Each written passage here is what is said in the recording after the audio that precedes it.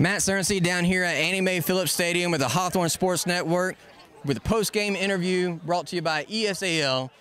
Here with the big man himself that's anchoring that offensive line at center, Tyler Duncan. Tyler, senior, 2 games in a row here at home. Nail biters, what's your thoughts going into these games and the emotion that's all around these? Going into these games, I try to anchor down and focus on protecting the QB, especially this game with us having the freshman QB, Roundtree.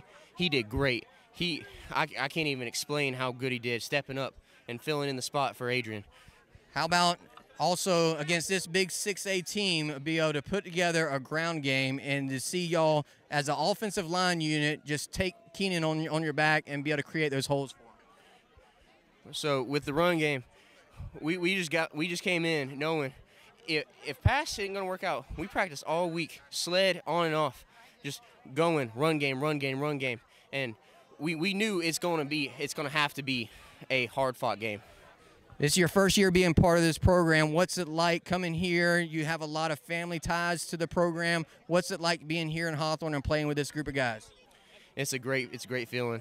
I can't explain it. Knowing that just my heritage here and my background is from here, and just thinking about how my grandfather and my uncle and all them were playing here right where I'm standing. It's just great.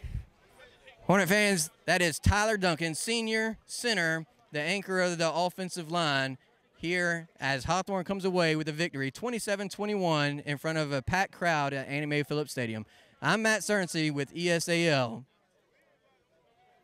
Great job. Thank you.